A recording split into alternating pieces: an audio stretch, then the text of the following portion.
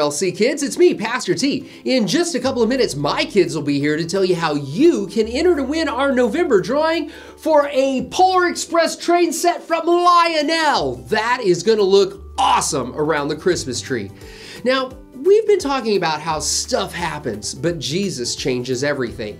But what about when stuff happens and it wrecks our plans?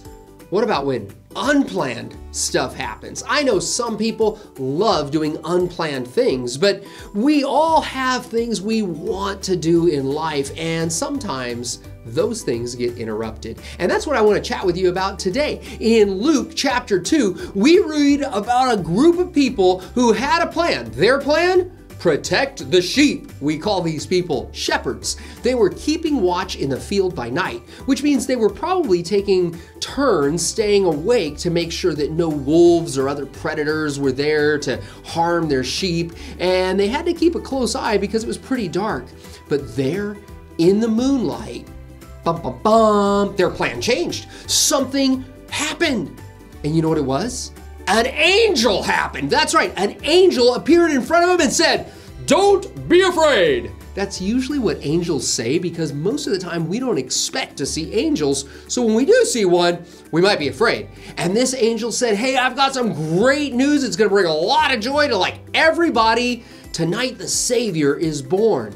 Well, that was awesome news. Then we're told that a whole army of angels came together and began to shout and sing and talk about how awesome God is. You see, this is a pretty awesome moment in the lives of these shepherds because they were used to just hanging out with their sheep and just kind of doing their shepherd thing, but now they're told that a baby was born who would be the Savior of the world. And if you're wondering who that is, his name's Jesus. Yeah, you knew that, didn't you? I figured you did. But here's the thing. When the angels all disappeared, the shepherds looked at one another and they said, "Let's go to Bethlehem and see this thing that has happened." This thing? The whole world is changed because God sends his one and only Son?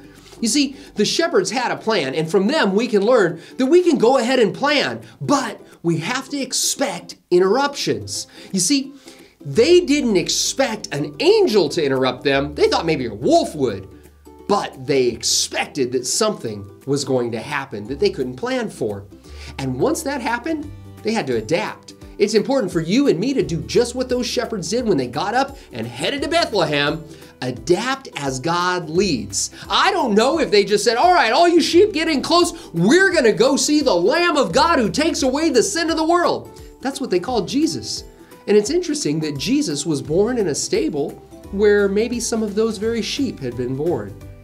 And he was laid to rest in a manger. A manger is just an animal's food dish.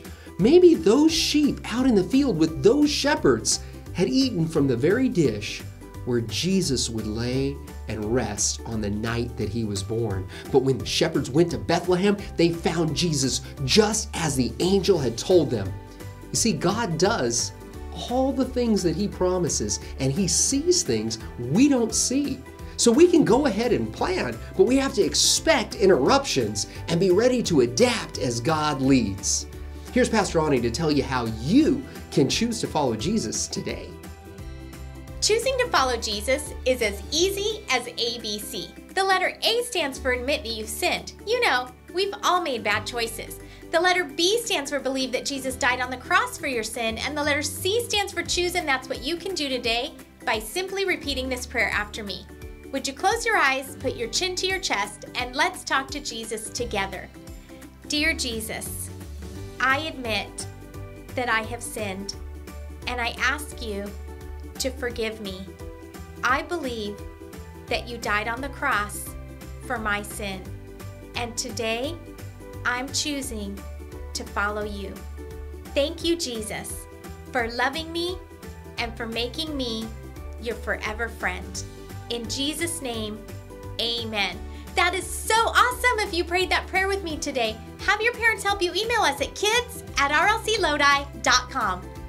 If you just made that decision to follow Jesus, I want you to know that you can not only go to see him like the shepherds did, but we get to live with Jesus forever in heaven, and we get to enjoy life with Jesus today. Now, here are my kids, Abigail and Zachary, to tell you how you can enter to win that November drawing for a Lionel train set.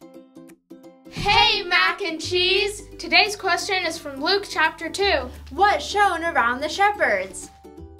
It's that easy to enter to win this Polar Express train set from Lionel. Just turn to Luke chapter 2 and answer this simple question. What's shown around the shepherds? Ask Mom and Dad to help you send an email to kids@rlclodi.com. Be sure to include your name, your age, your grade, and the answer to this simple question. What's shown around the shepherds? And remember that you can come close to Jesus, experience his love, and enjoy his presence in your life.